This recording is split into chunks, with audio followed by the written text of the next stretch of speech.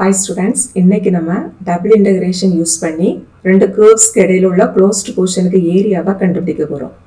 இந்த क्वेश्चनல எதோட area கேட்டிருக்காங்கன்னா y = x² அப்படிங்கற ஒரு parabola-வும் y = 2x+3ங்கற straight line-உம் கவர் பண்ணி கிடைக்கக்கூடிய அந்த closed portionக்கு ஏரியாவை தான் கண்டுபிடிக்க சொல்லிருக்காங்க. x² = y-ங்கற அந்த டயகிராமை ஃபர்ஸ்ட் நம்ம வரையலாம்.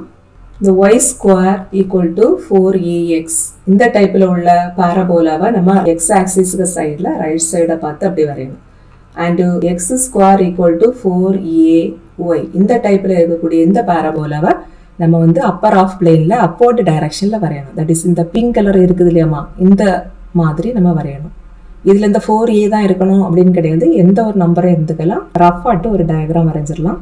இங்க நமக்கு x square equal to y ன்னு கொடுத்துருக்காங்க. So, அந்த x square equal to y-ங்கிறது நான் இங்க வரைஞ்சிருக்கிற பிங்க் கலர்ல இருக்கக்கூடிய இந்த curve, parabola curve. அடுத்தது என்ன கொடுத்திருக்காங்கன்னா y equal to 2x+3ங்கிற straight line. இந்த ஈக்குவேஷனை எப்படி ரீஅரேஞ்ச் பண்ணிரலாம்னா, ஃபர்ஸ்ட் இந்த x இருக்கக்கூடிய இந்த டேர்மை லெஃப்ட் சைடுல எடுத்துடலாம். சோ நமக்கு -2x + y = 3 ன்னு கிடைக்கும். இந்த ஈக்குவேஷனை ரைட் சைடுல இருக்கக்கூடிய இந்த கான்ஸ்டன்டாலேயே டிவைட் பண்ணிட்டோம்னா நமக்கு -2x / 3 + y/3 = 1 ன்னு கிடைக்கும். அந்த x ஓட கோஎஃபிஷியன்ட் அகைன் நம்ம ரீஅரேஞ்ச் பண்ணிரலாம். That is x divided by -3/2 இது அப்படியே எழுதிக்கலாம் plus y divided by 3 equal to 1 இப்படி எழுதிரலாம். இது வந்து ஸ்ட்ரைட் லைனோட இன்டர்செப்ட் ஃபார்ம்ல இருக்குது. That is x by a plus y by b equal to 1 அப்படி இருக்குது. அண்ட் இதுல x இன்டர்செப்ட் பாயிண்ட் வந்துட்டு -3/2 and y intercept point 3. That is x ஆக்சிஸ்ல -3/2ங்கற பாயிண்ட ஃபர்ஸ்ட் ஃபிக்ஸ் பண்ணிரணும். அதுதான் இங்க இருக்குது. and y axisல 3 அப்படிங்கற பாயிண்ட நம்ம இங்க ஃபிக்ஸ் பண்ணியிருக்கிறோம். அடுத்து என்ன செய்யணும்னா இந்த ரெண்டு பாயிண்டையும் கனெக்ட் பண்ணி அப்படியே ஒரு ஸ்ட்ரைட் லைன் போடணும். சோ இங்க என்ன கொடுத்திருக்காங்கன்னா இந்த ஸ்ட்ரைட் லைனுக்கும் அந்த பாராபோலாவுக்கும் இடையில உள்ள போர்ஷன் தான் கேட்டிருக்காங்க. தட் இஸ் இந்த பிங்க் கலர்ல இருக்கக்கூடிய இந்த கர்வுக்கும் இந்த வயலட் கலர்ல இருக்கக்கூடிய இந்த ஸ்ட்ரைட் லைனுக்கும் இடையில உள்ள போர்ஷன் அப்படிங்கறப்ப நமக்கு என்ன வரும்னா the dot வைக்கிறீங்களாமா, இந்த போர்ஷன் தான் நமக்கு கிடைக்கும். So, இவ்ளோ போர்ஷனுக்கு ஏரியாவை தான் கண்டுபிடிக்க போறோம். அண்ட் இந்த क्वेश्चनல கொடுத்திருக்கக்கூடிய இந்த ஈக்குவேஷன் வந்துட்டு கார்ட்டீசியன் ஃபார்ம்ல இருக்குது. கார்ட்டீசியன் ஃபார்ம்னா ஈக்குவேஷன் வந்துட்டு இன் டர்ம்ஸ் ஆஃப் xy ல இருக்குது. இங்க நமக்கு என்ன ஃபார்முலா வரும்னா area equal to double integral of dx dy R double integral of dy dx. இதுல நீங்க எந்த ஃபார்முலா வேணாலும் எடுத்துக்கலாம். சப்போஸ் நீங்க இதுல ஃபர்ஸ்ட் ஃபார்முலாவை சூஸ் பண்ணீங்கன்னா ஃபர்ஸ்ட் வந்துட்டு x க்கு லிமிட் கண்டுபிடிக்கணும். தட் இஸ் இன்னர் இன்டகிரேஷன் வந்துட்டு இங்க வித் ரெஸ்பெக்ட் டு x க்கு இருக்குது, outer integration with respect to y க்கு இருக்குது. சோ ஃபர்ஸ்ட் x க்கு லிமிட் கண்டுபிடிக்கணும், அடுத்து தான் y க்கு லிமிட் கண்டுபிடிக்கணும். இங்க நமக்கு x ஆக்சிஸ் வந்துட்டு ஹரிசாண்டலா இருக்குது, y ஆக்சிஸ் வந்துட்டு வெர்டிகலா இருக்குது. சோ ஃபர்ஸ்ட் நம்ம x க்கு லிமிட் கண்டுபிடிக்கணும்னா ஹரிசாண்டல் ஸ்ட்ரிப் வரையணும். draw any horizontal strip.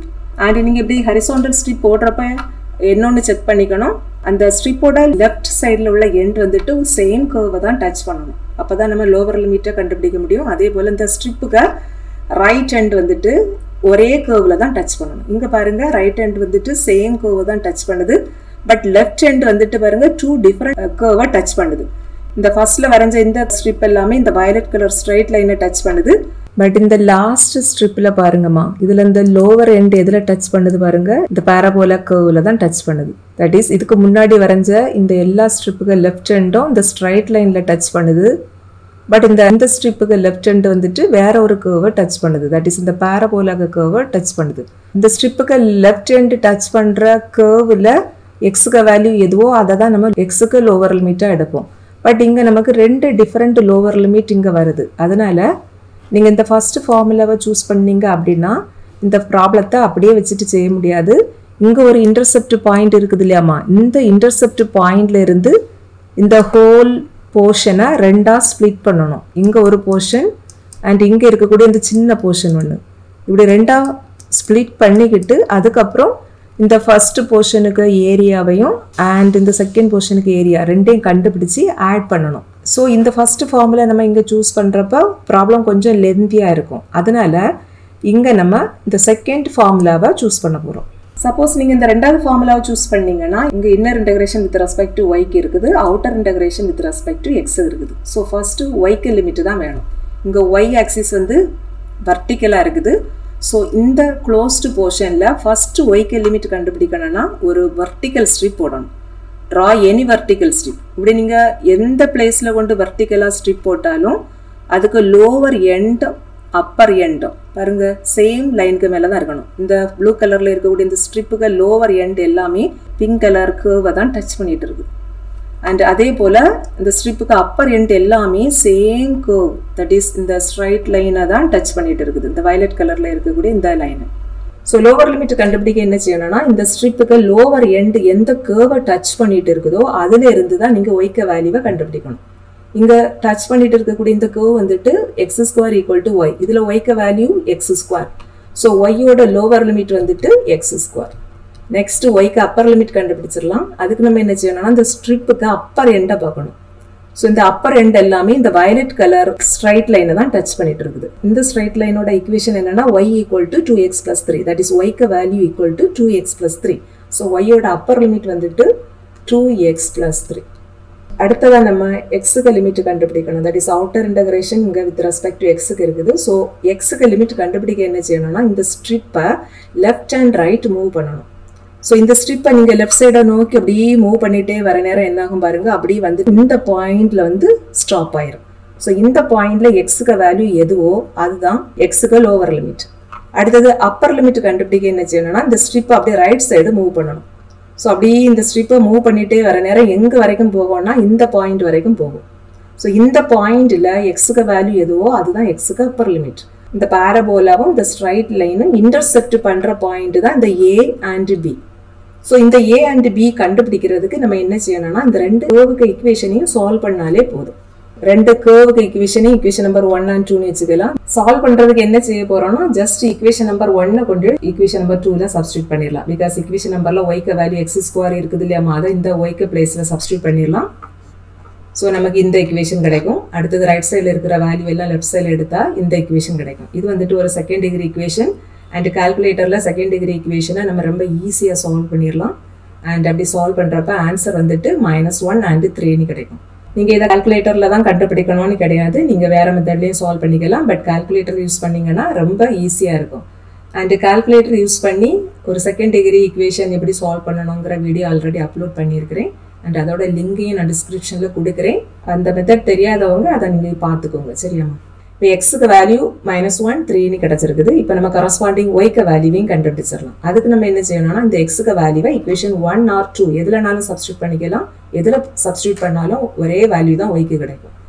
இப்போ எக்ஸ் ஈக்குவல் டு -1 அப்படின்னு இந்த ஈக்குவேஷன் நம்பர் 1ல சப்ஸ்டியூட் பண்ணுனா ஒய்க்கு வேல்யூ +1ன்னு கிடைக்கும். அண்ட் அடுத்தது எக்ஸ் இருக்கிற பிளேஸில் அடுத்த வேல்யூ 3யை கொண்டு சப்ஸ்டியூட் பண்ணுனா ஒய்க்கு வேல்யூ 9ன்னு கிடைக்கும்.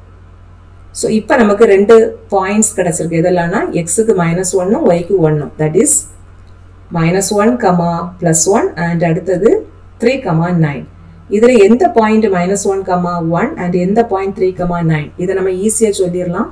இங்கே தான் எக்ஸுக்கு வேல்யூ நெகட்டிவாக இருக்கும். தட் இஸ் தான் ஒய் ஆக்சிஸ். அதுக்கு லெஃப்ட் சைடில் வரக்கூடிய இந்த சைடில் தான் எக்ஸுக்கு நெகட்டிவ் வேல்யூ வரும். ஸோ ஏ அப்படிங்கிற அந்த பாயிண்ட்டை தான் நம்ம -1, 1 எடுத்துக்கணும். அண்ட் பி அப்படிங்கிற இந்த பாயிண்ட் வந்துட்டு நம்ம 3, 9ன்னு வச்சுக்கலாம். இப்போ நமக்கு எக்ஸுக்கு லோவர் அண்ட் அப்பர் லிமிட் தான் வேணும். அண்ட் இந்த பாயிண்ட்ல எக்ஸுக்கு வேல்யூ -1. ஸோ எக்ஸுக்கு லோவர் லிமிட் -1, இந்த பாயிண்ட் தான் அப்பர் லிமிட். இதில் எக்ஸுக்கு value 3. So X varies from -1 to 3. அடுத்த ஃபார்முலா எழுதிடலாம். ஏரியா ஃபார்முலா என்னன்னா டபுள் இன்டகிரல் ஆஃப் இங்கே நம்ம dy dx second formula use பண்ணுறோம். அண்ட் இன்னர் இன்டகிரேஷனில் ஒய்க்கு லிமிட் எழுதியிருக்கிறோம். அவுட்டர் இன்டகிரேஷன் இங்கே லிமிட் வந்துட்டு எக்ஸுக்கு limit. First inner integration simplify பண்ணிடலாம். Inner integration is simply integral of dy. Integral of dyனா y.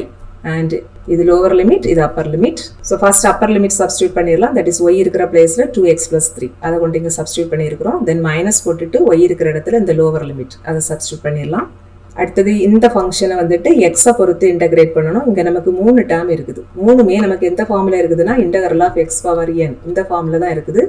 And x power n-க்கு integration formula x power n+1 divided by n+1. இங்கே first term நமக்கு என்ன இருக்குதுன்னா 2 × x power 1 இருக்குது. இதோட formula என்ன வரும்னா 2 × x power 1க்கு integration x power 2 divided by 2 வரும். அடுத்த டேர்ம் இன்டகிரல் ஆஃப் 3 × dx இருக்குது.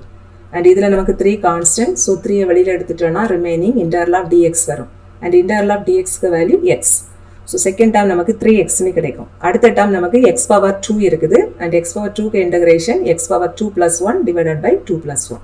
அடுத்து இதில் லிமிட் அப்ளை பண்ணிடலாம். Lower limit -1 upper limit +3 and இதில் ஒரு 2 கேன்சல் ஆயிரும். இப்போ இந்த x இருக்கிற இடத்துல 3 சப்ஸ்டியூட் பண்ணால் இந்த டேர்ம் நமக்கு 9 மாறிடும். இந்த டேர்மும் நமக்கு 9 மாறும். இந்த டேர்ம் 3³/3 வரும். 3³ 27 டிவைடட் பை 3 இந்த டேர்ம் கிடைக்கும். Then minus, now apply lower limit, that is x இருக்கிற பிளேஸ்ல எல்லாம் -1 substitute பண்ணிடலாம். ஸோ இந்த டேர்ம் நமக்கு -1 the whole square, that is +1 நீ கிடைக்கும்.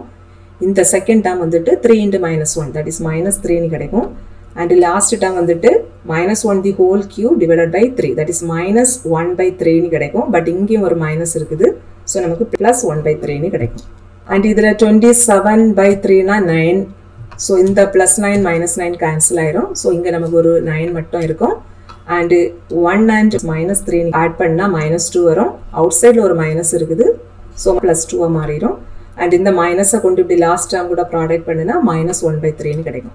தட் இஸ் இங்கே 9 + 2 -1/3 இருக்குது. இதில் 9 + 2 ஆட் பண்ணால் 11 வரும். 11 - 1/3 கிடைக்கும். இதோட வேல்யூ 32 டிவைடட் பை 3. அண்ட் இந்த வேல்யூவை நம்ம எல்சிஎம் எல்லாம் எடுத்து கஷ்டப்பட வேண்டாம். ஜஸ்ட் கால்குலேட்டர்லேயே ஃப்ராக்ஷனுக்கு அடிஷன் எல்லாம் ரொம்ப ஈஸியாக கண்டுபிடிச்சிடலாம். தட் இஸ் இந்த கொடுத்துருக்கிற அந்த ரெண்டு கேர்வும் கவர் பண்ணி கிடைக்கக்கூடிய அந்த போர்ஷனுக்கு ஏரியா 32 டிவைடட் பை 3 ஸ்கொயர் யூனிட்ஸ்னு கிடைக்கும்.